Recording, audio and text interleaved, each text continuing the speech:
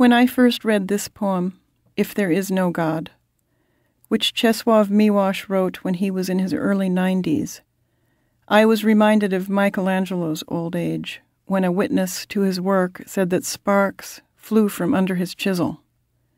And especially I was reminded of that last, vanishing in stone, Pietà, which Michelangelo was overheard to be hammering and chiseling in his apartment in Rome until a week before his death at the age of 89.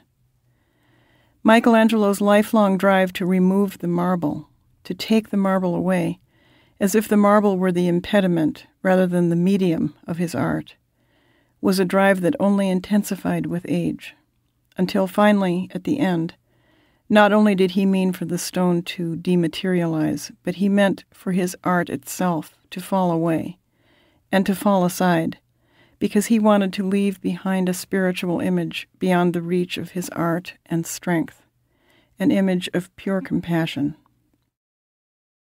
I see that kind of drive at work in this poem, If There Is No God, which feels as if it has been cut into stone, in part because of its explicit reminiscence of the Hebrew tablets, and in part because it's a culmination into a statement of compassion to which art can add nothing. For Michelangelo, the summit of his old age and art, of course, was Golgotha, and his last Pietas are like silhouettes of marble Golgothas. But for Miłosz, who had written as he was turning 70, that he already could see the mountain ridges ahead of him in the heavenly forest.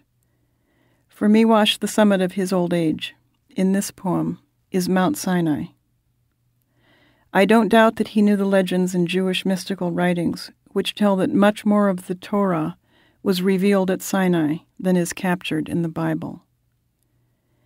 As a member of the underground resistance to the Nazis, he had been a witness to the uprising Warsaw Ghetto and to the destruction of its people. He had learned enough Hebrew to translate some of the books of the Hebrew Bible into Polish, and he knew very well the Hebrew cadences and the cut into rock brevity and simplicity of the commandments. I see this brief poem as a fragment which Miłosz has brought back as a mental traveler at the end of his life, a fragment of rubble from Sinai, which he is leaving behind as an offering for the Jewish dead, for all those he had addressed almost 60 years earlier as you, whom I could not save. This is translated from Polish by Miłosz and Robert Haas.